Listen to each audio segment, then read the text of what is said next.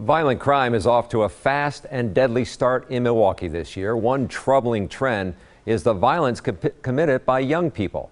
I recently talked with U.S. Attorney Jim Santelle about the rare step his office is taking to address that problem.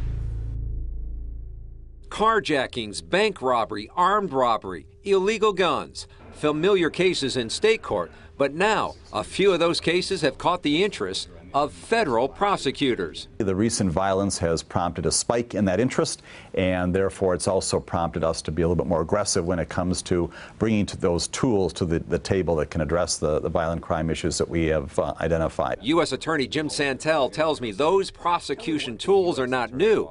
They're just finding ways to use them against juveniles. That is something that we don't do lightly, that we don't do without a great deal of consideration, but it also underscores one of the continuing problems that we have, which is more and more we're identifying young people, adolescents, involved in these horrific crimes in Milwaukee. Like this one. I was so shocked. In April, Simone Spencer told the court about being shot in the face and having her car stolen.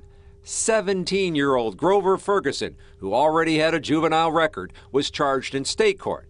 But now he also faces carjacking and gun charges in federal court. We're not simply selecting people because we think we're going to make an example of them. And we're taking this atypical step of sending that message once again that just because you're not 18 does not mean that the federal government will not take a look at you if you engage in similar conduct. Is this a case where defense lawyers are going to be coming to you and say, oh, all of a sudden now you want to get tough and you're bringing my guy into the federal court when he should be in state court?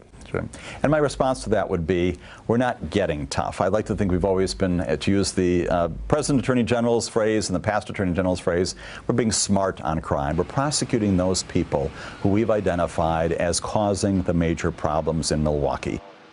Another advantage to getting convictions in federal courts, sentences tend to be tougher than state courts.